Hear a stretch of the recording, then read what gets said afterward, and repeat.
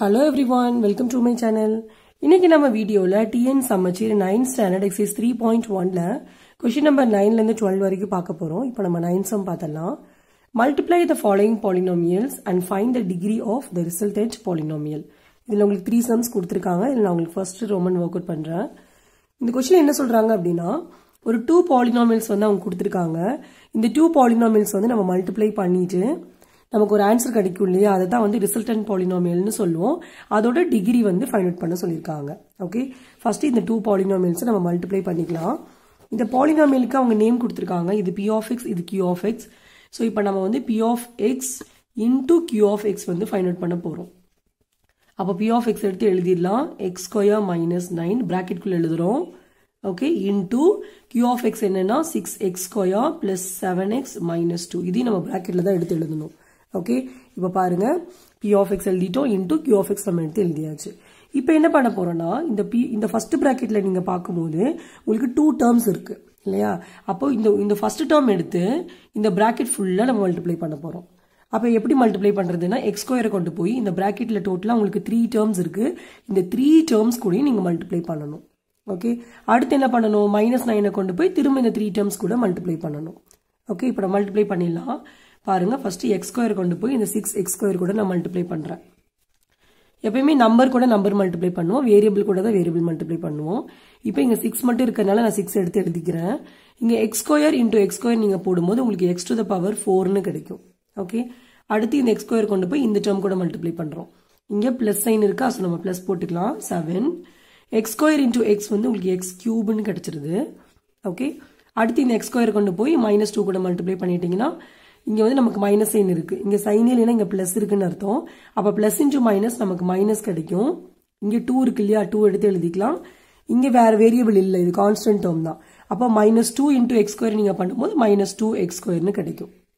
Okay, இப்ப பாருங்க x square எடுத்தோம், இந்த 3 டேர்ம்ஸ் கூட நம்ம மல்டிப்ளை பண்ணிட்டோம். இப்ப அடுத்து நம்ம -9 கொண்டு போய் இந்த 3 டேர்ம்ஸ் கூட மல்டிப்ளை பண்ண போறோம். ஓகே, பாருங்க, மொதல் மைனஸ் இன்டு பிளஸ் வந்து மைனஸ். இங்க 6க்கு முன்னாடி சைனே இல்லைன்னா அங்க பிளஸ் இருக்குன்னு அர்த்தம். Okay, so minus into plus நமக்கு மைனஸ் கிடைச்சிருச்சு. 9 6 are 54. x ஸ்கொயர் எடுத்து எழுதிடுறோம். ஓகே, அடுத்து பாருங்க, மைனஸ் இன்டு பிளஸ் வந்து மைனஸ் ஆயிடும். 9 7s are 63. இங்க ஒரு x இருக்கு, நம்ம x எடுத்து எழுதிட்டோம். புரியுதா, நம்பரோட தான் நம்ம நம்பர் மல்டிப்ளை பண்றோம். இந்த வேரியபிள் நம்ம அப்படியே எடுத்து எழுதிக்கிறோம். ஓகே, அடுத்து பாருங்க, மைனஸ் இன்டு மைனஸ் பிளஸ் ஆயிடும். 9 2s are 18. ஓகே, இப்போ அடுத்த ஸ்டெப்ல வந்து இதோட லைக் டேர்ம்ஸ் நம்ம பாக்குறோம். அப்போ இங்க x பவர் 4 டேர்ம் வந்து நமக்கு ஒன்னே ஒண்ணுதான் இருக்கு, நம்ம எடுத்து எழுதிடலாம். அதே மாதிரி x கியூப் டேர்மும் ஒண்ணுதான் இருக்கு, நம்ம அதை எடுத்து எழுதிக்கிறோம். அடுத்து x ஸ்கொயர் டேர்ம் பாருங்க, இங்க ஒண்ணு இருக்கு, இங்க ஒண்ணு இருக்கு. இந்த ரெண்டுக்கும் சைன் நீங்க பாத்தீங்கன்னா இதுக்கு மைனஸ் சைன் இருக்கு, இதுக்கு மைனஸ் சைன் இருக்கு. அப்ப ரெண்டையும் ஆட் பண்ணி நீங்க மைனஸ் சைனே போடணும். அப்போ -56ன்னு வந்துரும். ஏன்னா 2ஐயும் 54ஐயும் ஆட் பண்ணா 56ன்னு வந்துரும். மைனஸ் சைன் போடும்போது -56 நம்ம வேரியபிள் எடுத்து எழுதிக்கிறோம், x ஸ்கொயர். அடுத்து பாருங்க, -63x plus 18. இதுதான் நம்மளோட ஆன்சர். இப்போ degree of the resultant polynomial கேட்டிருக்காங்க, நம்ம எடுத்து எழுதிடலாம். Degree of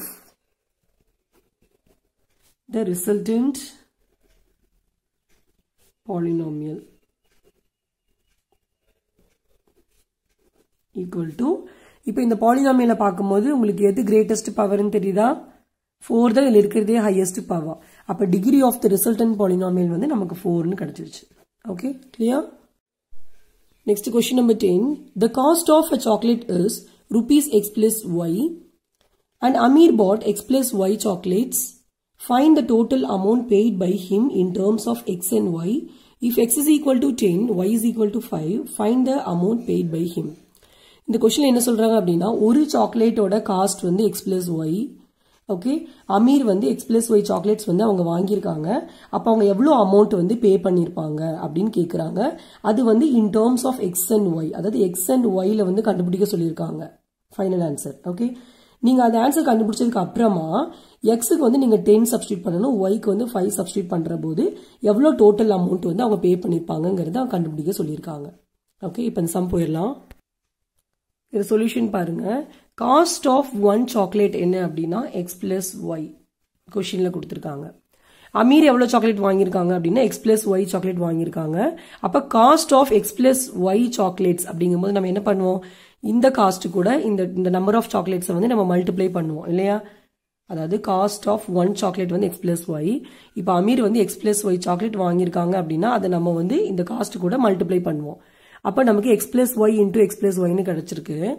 இதை வந்து நம்ம x plus y the whole squareன்னு எடுத்து எழுதலாம். புரியுதா? இதுதான் வந்து total amount paid by him in terms of x and y. அவங்க அதானே கேட்டிருந்தாங்க. ஸோ இப்போ நம்ம x and y ல வந்து total amount paid by him வந்து கண்டுபிடிச்சிட்டோம். இங்க எழுதிடலாம் total amount paid by him. இப்போ இதுக்கப்புறம் என்ன சொல்றாங்க அப்படின்னா, if x is equal to 10 y is equal to 5 அப்படிங்கும்போது total amount paid by him வந்து கேட்குறாங்க. அப்போ நம்ம எழுதிடலாம் if x is equal to 10 y is equal to 5 then the total amount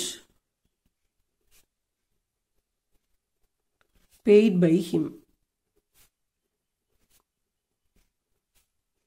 equal to இங்க x இருக்க இடத்துல நீங்க 10 ன்னு சப்ஸ்டிட்யூட் பண்ணணும், y இருக்க இடத்துல 5 சப்ஸ்டிட்யூட் பண்ணணும். அப்போ 10 நடுவில் பிளஸ் சைன் இருக்கா, ஸோ பிளஸ் சைன் போட்டுக்கிறோம், y வந்து 5, அப்புறம் இங்க ஹோல் ஸ்கொயருக்கு நம்ம எடுத்து எழுதிக்கிறோம்.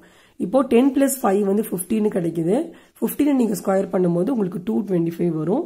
இங்க வந்து நம்ம காஸ்ட் தான் கண்டுபிடிக்கிறோம், ஸோ ருபீஸ் சிம்பிள் போட்டுக்கோங்க.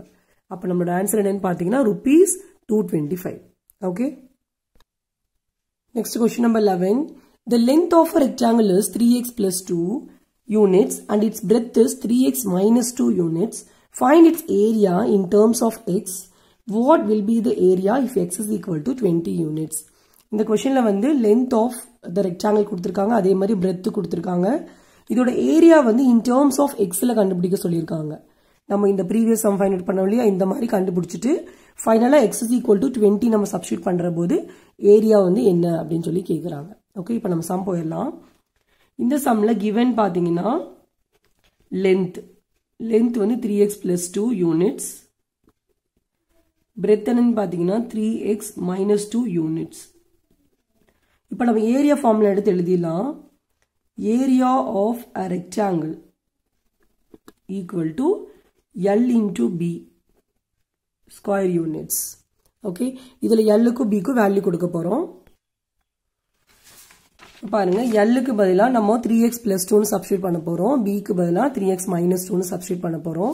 சோ நமக்கு என்ன கிடைக்கும்னு பாத்தீங்கன்னா 3x plus 2 into 3x minus 2.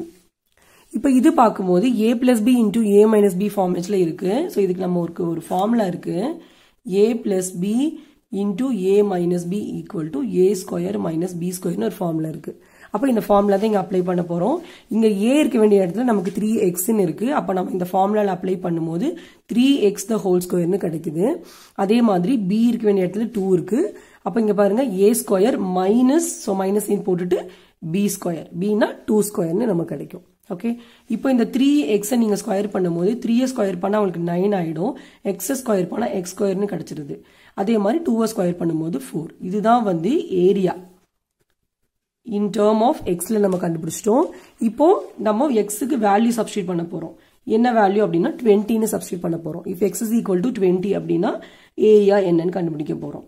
அப்போ 9, இந்த x இருக்கிறதுல நீங்க 20 னு சப்ஸ்டிட்யூட் பண்ணணும். அப்போ 20 ஸ்கொயர் ஆயிடுமா, இங்க -4 இருக்கு, நம்ம எடுத்து எழுதிக்கலாம். அப்போ 9 into 20 நம்ம ஸ்கொயர் பண்றோம் அப்படின்னா என்ன அர்த்தம், 20 into 20 மல்டிப்ளை பண்ணும்போது உங்களுக்கு 400 னு கிடைக்குது, இங்க -4 இருக்கு. இப்போ இது ரெண்டையும் மல்டிப்ளை பண்ணிட்டோம்னா 3600 னு கிடைக்கும். ஓகே, இதுல நம்ம 4 சப்ட்ராக்ட் பண்ணும்போது நமக்கு 3596 வந்து கிடைச்சிருக்கு. ஓகே, இதுதான் நம்மளோட answer. Clear? Next question number 12 பார்த்தலாம். P of x is a polynomial of degree 1 and Q of x is a polynomial of degree 2.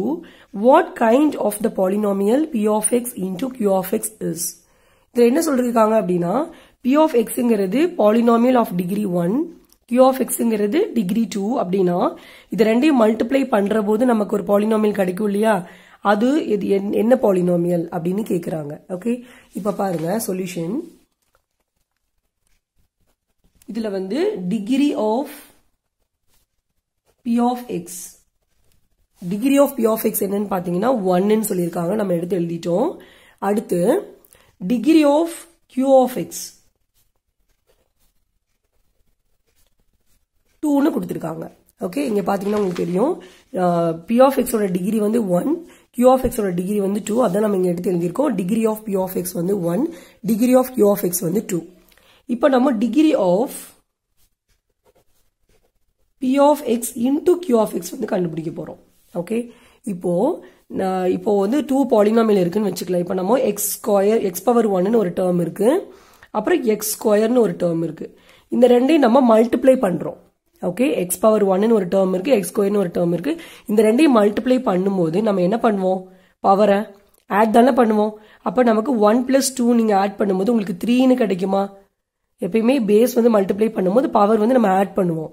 So அது மாதிரி இங்க p of x ஐயும் q of x ஐயும் மல்டிப்ளை பண்ணும்போது நமக்கு ஒரு பாலினாமியல் கிடைக்கும் இல்லையா? அந்த பாலினாமியலோட டிகிரி வந்து 3 இருக்கும். எப்படி அப்படின்னா p of x ஓட டிகிரி வந்து 1, q of x ஓட டிகிரி வந்து 2. இந்த ரெண்டையும் நம்ம மல்டிப்ளை பண்ணும்போது டிகிரி வந்து நம்ம ஆட் பண்ணுவோம். டிகிரினா பவர். அப்ப பவர் ஆட் பண்ணும்போது உங்களுக்கு 3 ன்னு கிடைக்கும். ஓகே, அப்போ டிகிரி வந்து 3 ன்னு கிடைச்சதுன்னா அந்த பாலினாமியலுக்கு என்ன பேரு அப்படின்னா கியூபிக் பாலினாமியல். ஓகே, அதான் இங்க நம்ம எழுதியிருக்கோம். therefore it is a cubic polynomial. Okay, clear? That's all. Thanks for watching.